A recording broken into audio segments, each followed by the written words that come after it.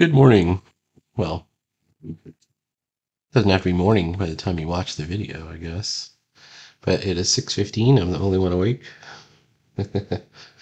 um,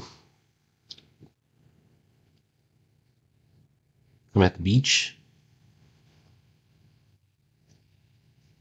and trying desperately to finish this page. It's tough, man. It's tough.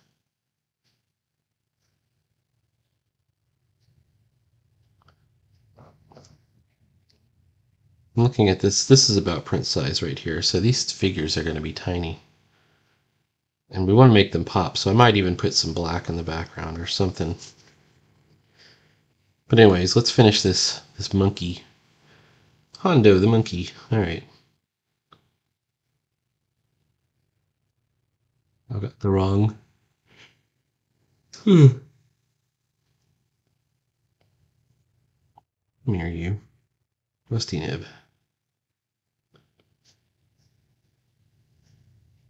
When you zoom right in,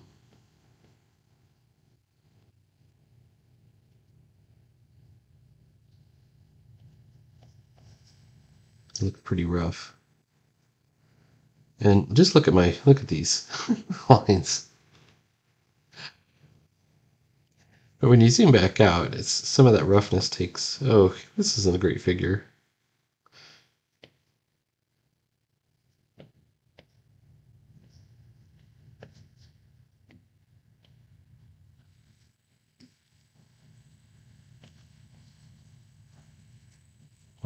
It is what it is. Don't beat yourself up over your figures. Draw at the level that you are, you know. You can make a comic at any level. Stick figures if you're really terrible. At any level. And improve your game over time. This is my philosophy. And you will be cartooning away. And that's all to the good.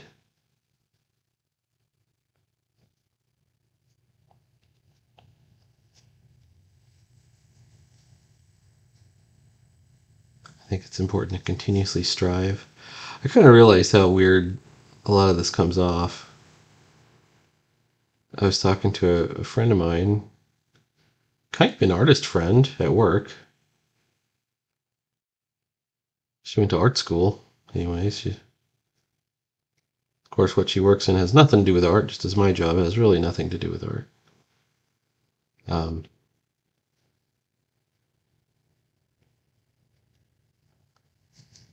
and I said, yeah, I'm continuously, just trying to improve my skills. I've been taking classes. Want everything to be better than the thing before it. She's like, what is this competition that you're having? And I went, well, it's art. You got to keep trying to get better. She's like, that's not how artists really think. Like, maybe not the artist, you know. It is super competitive. But, it's kind of funny. You know, we're training on art like prize fighters or something. It's like, you know.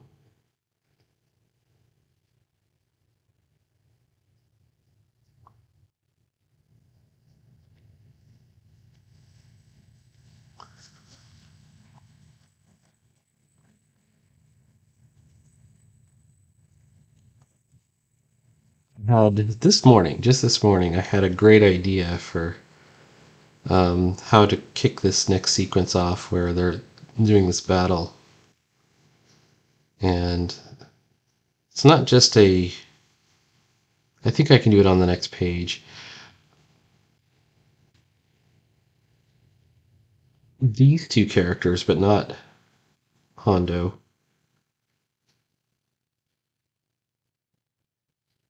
They get hit by this lightning bolt thing. I mean, Hondo gets hit by it. But they end up in this kind of freeze ray kind of situation.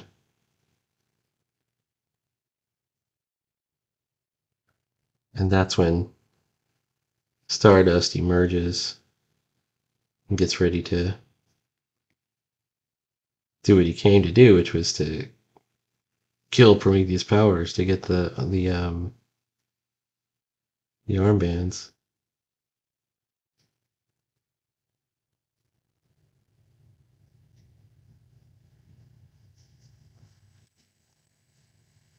And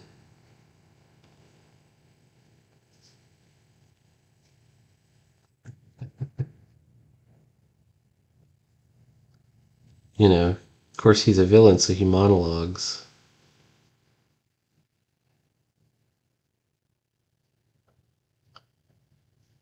And they can still talk. Well, one of the things that this character can do is he has a vocally sort of activated command to change Hondo into different shapes. You've seen it on this page.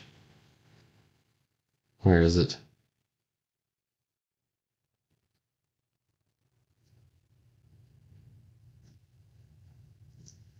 Bim shalabim. Right? Hondo was the goose. He's back to the monkey. Cheep cheep.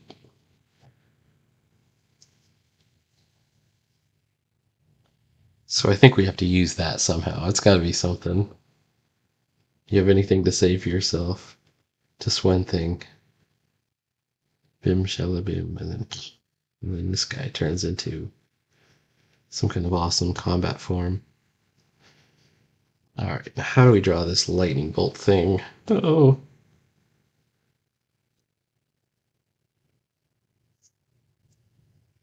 This is an abstract background. We're not going to do a background here.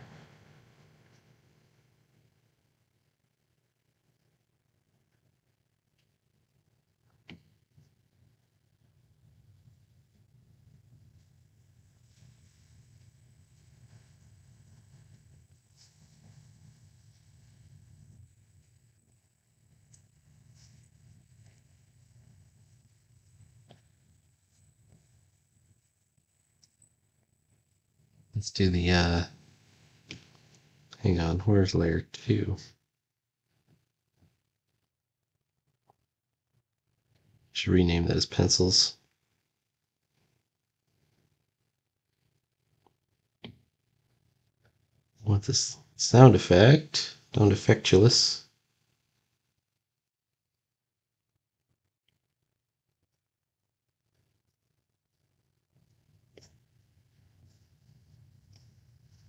Around there. Tears falling down. Here we go. Oh, by the way, is this that one? We can get rid of that. So this is the page without pencils so far. And now I'm in this world of I got worried about a little because drawing a lightning bolt seems like it'd be easy. Here I'm stressed about like, what are the line weights going to be? It's always line weights.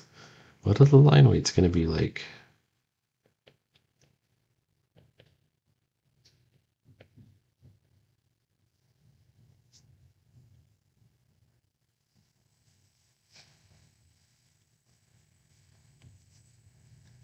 Let's do this. All right.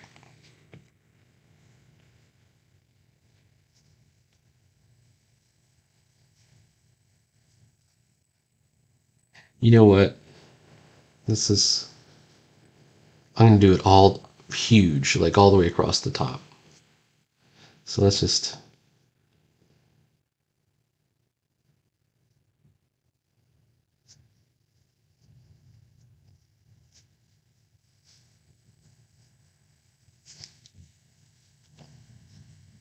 focus on this for right now.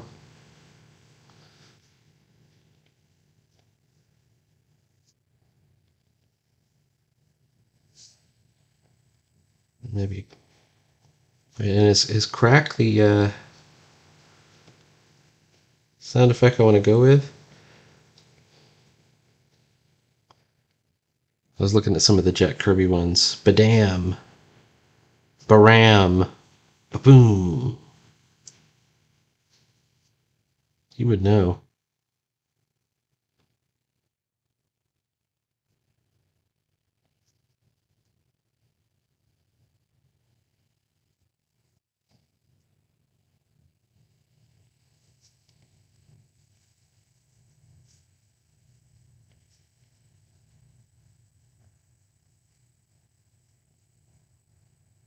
You want to create some contrast because it's a largely open.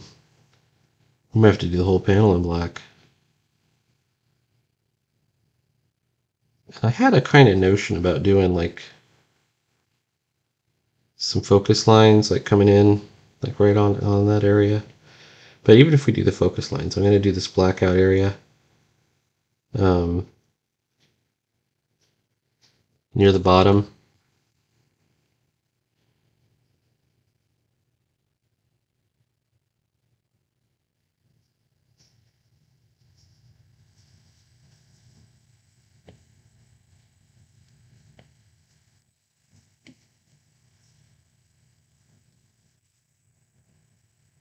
And the whole purpose of this kind of this level of contrast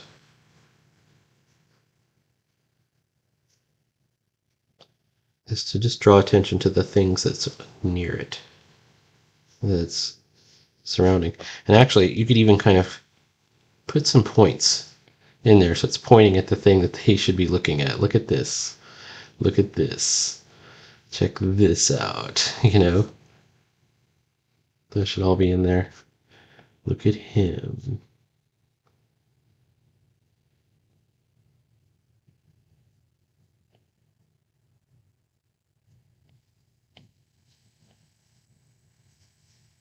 Very first Kubert class I took, it was Tom Mandrake was the teacher, and there was a scene, I think it was called Battle in the Castle, that they gave you a script for, and you had to draw like a 2-page or 3-page sequence for.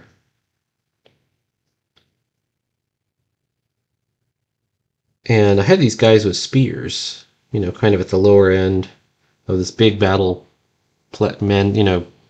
tableau going on. And he goes, when you have a scene like this, you got some guys with spears. They're literally like arrows pointing. So have the spears pointing at what you want them to look at. Point all the dude's spears in one direction. You know? That was an eye-opening moment. And in fact, I even had a character up in the foreground pointing into the into the picture. And he goes, have him point at what you want the reader to look at. We'll naturally look at it.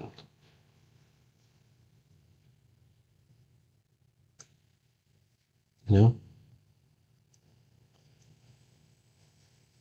That made a lot of sense to me.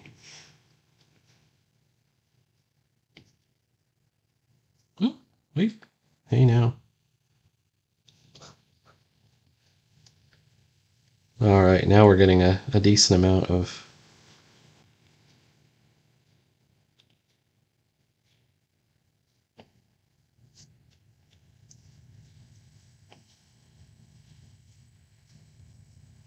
I think I can even still do my focus lines. I'll focus them in right in here.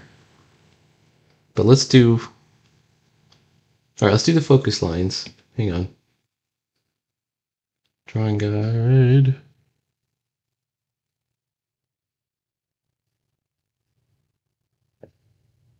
Right there.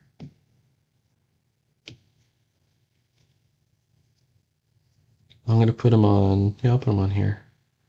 Actually, you know what, let's not do them here. Let's do them,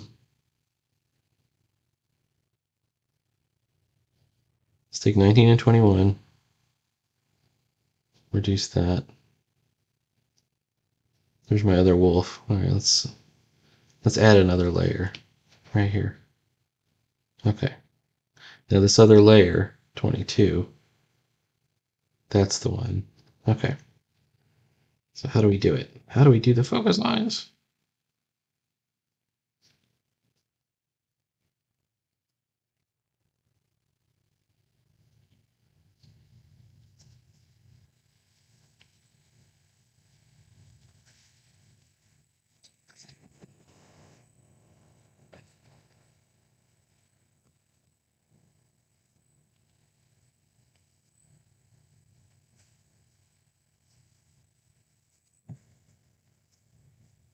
We're still going to do the sound effect, but we're going to do it in a different place.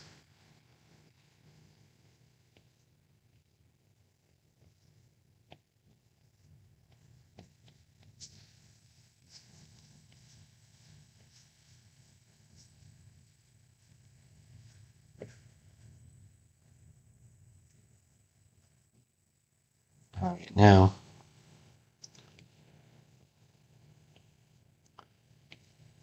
just erase all the stuff that fell outside of the panel. Then we're going to reassess, and then we're going to start working on big sound effect. Big sound effect. Oh wait, and turn our focus lines, our drawing guide off. Alright, I gotta fix this bottom area. Let's do that.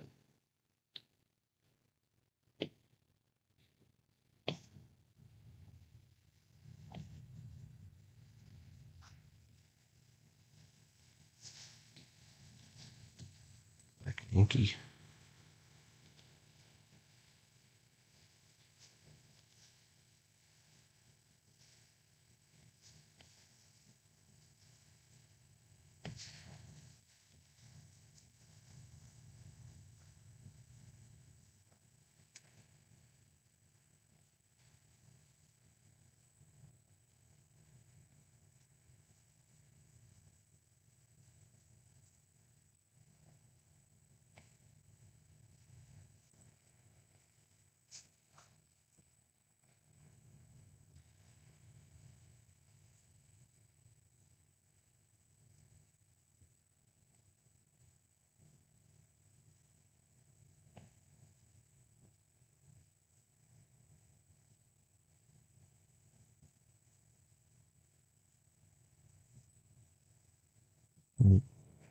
I think we need to outline Hondo as well, and the reason is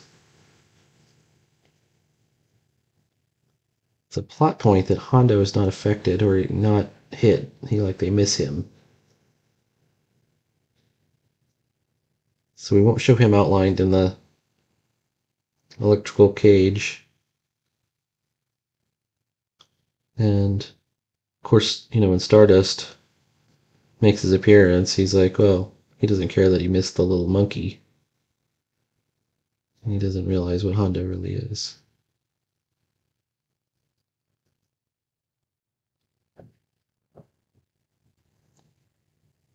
But more importantly, at this size, right, this is print size, we don't have a lot of clarity of what's going on in there. So we want to be able to outline the shape that you're supposed to be looking at. Once again, it comes down to that, and then comes down to line weight.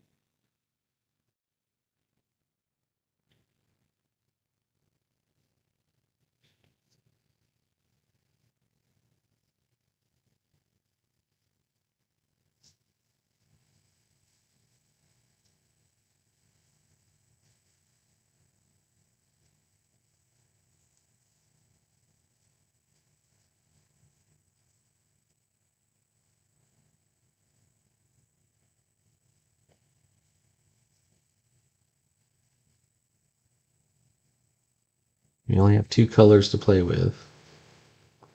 Technically, we could do gray, but we're not doing gray. We ain't doing it. It's the coward's way out. I have done things with gray. In fact, the one Prometheus Power story before this one has gray scale in it. When I was, because you're trying to do anything you can to get depth out of the image. And my idea when I started this one, I made a conscious choice not to do any grayscale because I thought, okay, now's my chance to apply some of the lessons learned.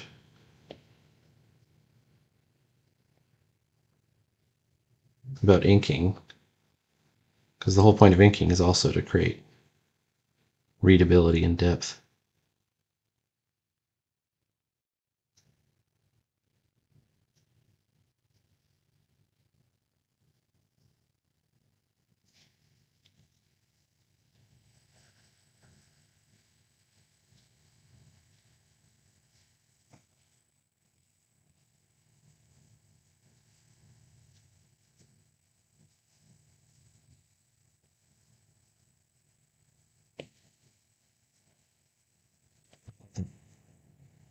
I will stop at nothing.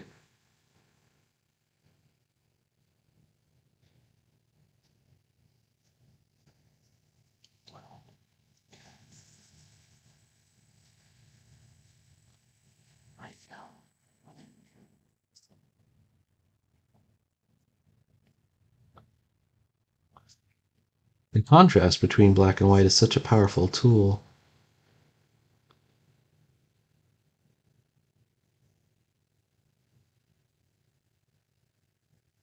If you're not careful, it can kind of overwhelm your drawing, and that's my fear, is that will happen. With this, I'm not above it. It'll defeat me like it defeats anything else.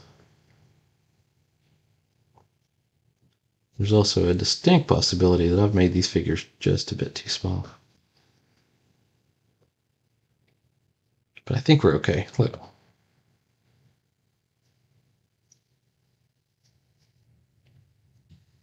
All right. Now, as we draw the clouds,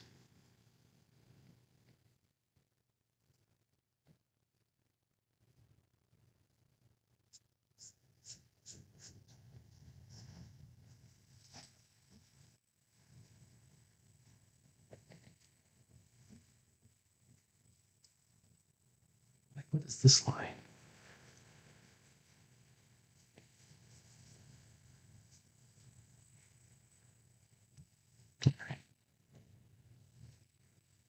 So you draw your hatches reaching towards the light.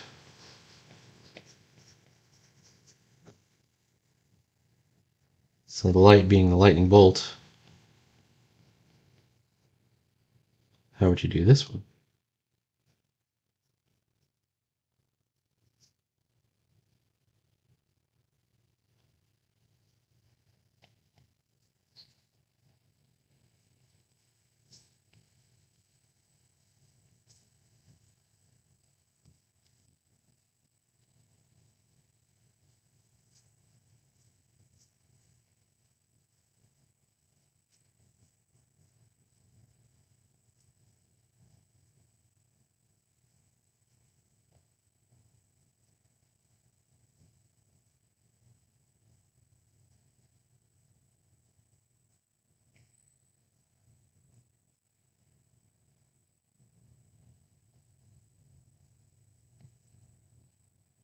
I've done that blackout area there.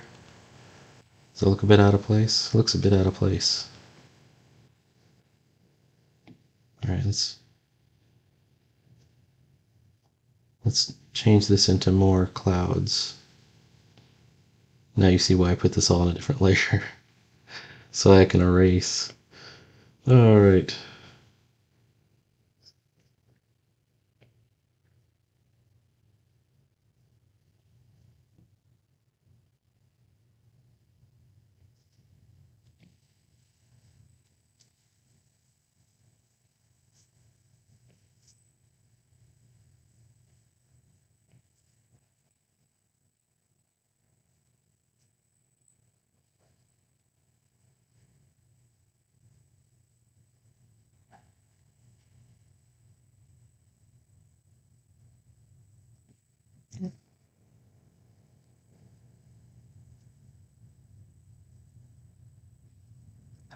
Crack. K-A-K-R-A-A-A-K.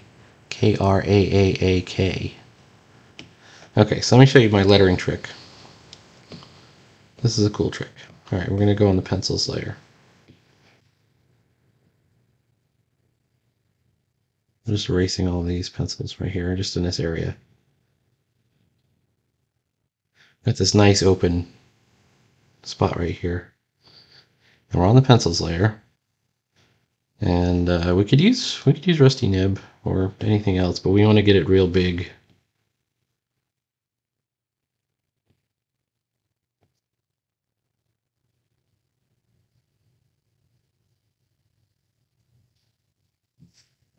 That's obviously too big. That's okay.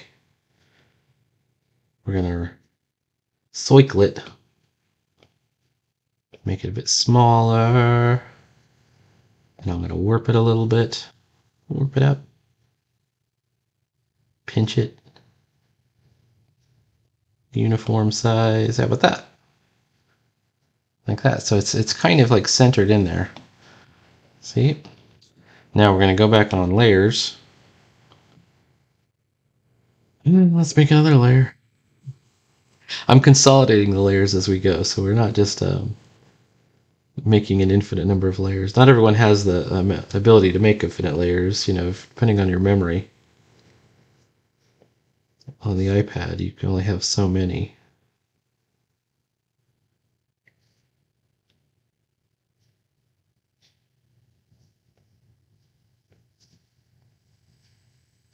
And because you drew it with such a thick line, single spaced, you know, single.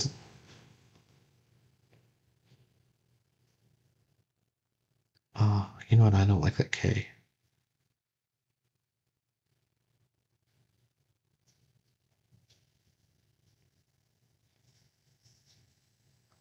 That's the R.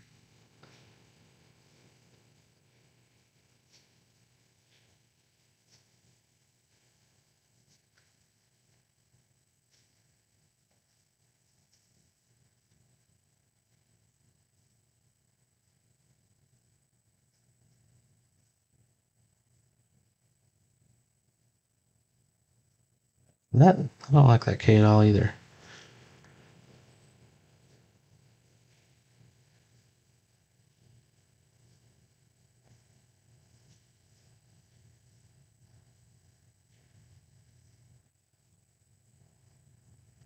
The exclamation point is part of the lettering too. All right.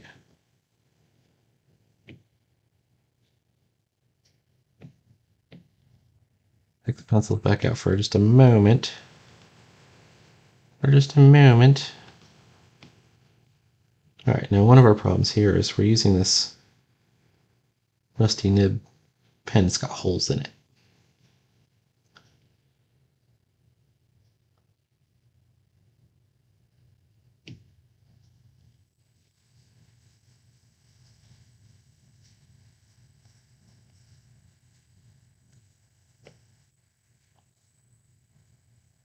That worked. See all the holes that are in there? But it's cool because it kind of looks like it's distressed, you know, a little bit.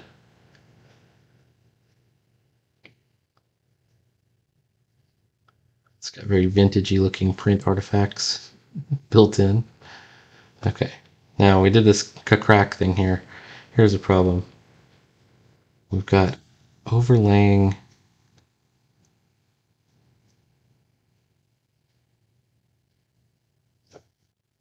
letters, which is okay, by the way. It's okay to have the letters overlay themselves. This should be okay. And then this one.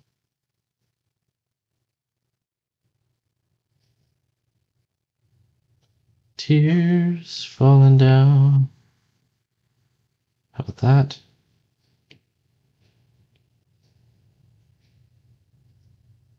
How about this? Okay, correct. Lettering 101, right? Pretty easy. And then let's make it three-dimensional. We're going to go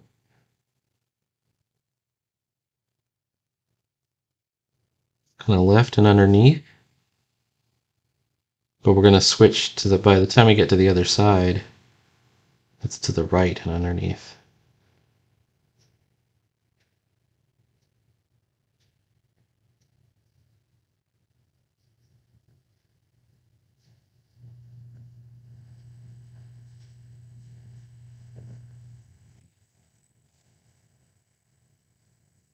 Once again, we only have white and black.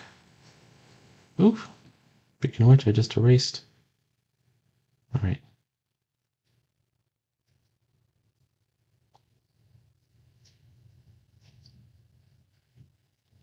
Alright.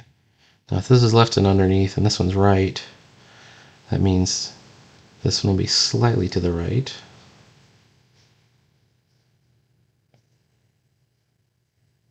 This one will be almost dead on, but still underneath.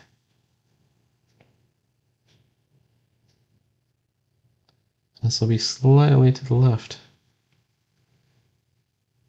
Still underneath.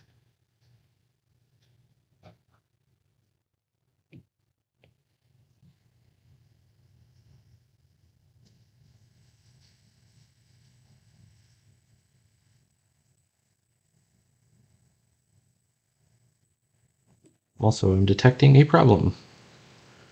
What problem is that, you say? Well, it's the lightning bolt starts way up here on the cloud, and then it's confusing when it's above the lettering, so we're going to go ahead and take out that part. Don't leave anything confusing if you can. Now, this is if you can. There's a good chance you end up having to draw something that it's hard to make it understandable. And, you know, that's the rub. So you got to figure out the least confusing way that's still within your power. And then sometimes you're going to get it wrong anyways. I mean, I'm going to get it wrong anyways. It's just inevitable. All right. I think that's it. I think we're done.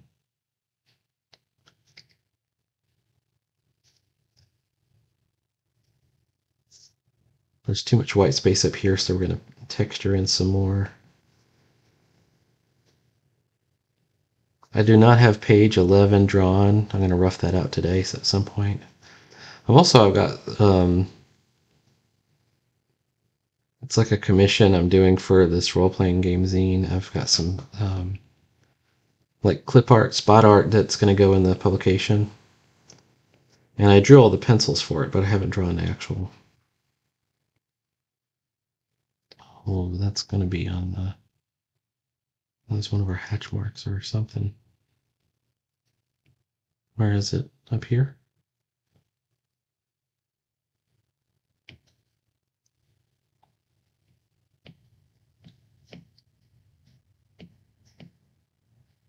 Where is it? It's not there. Ah, it is on the, it's on the lettering layer.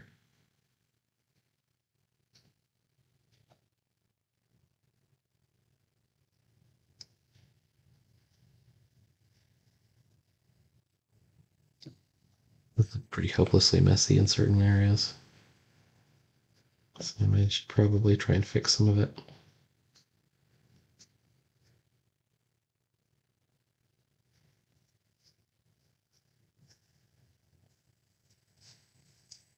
All right, I think we're there. Please like, follow, and subscribe. Looks like we're done with page 10, finally. And I'm gonna cruise on to page 11. Start the actual battle, the thing we've been waiting to do, the whole comic. Took us 11 pages to get to it. The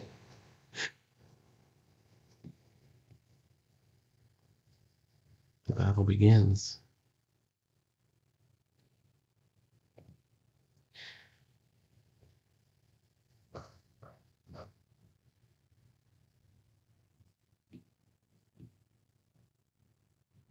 A lot of weird cruelty and brainwashing going on in the world right now. You don't have to be a part of it. You know what I need to do? I know the video's over.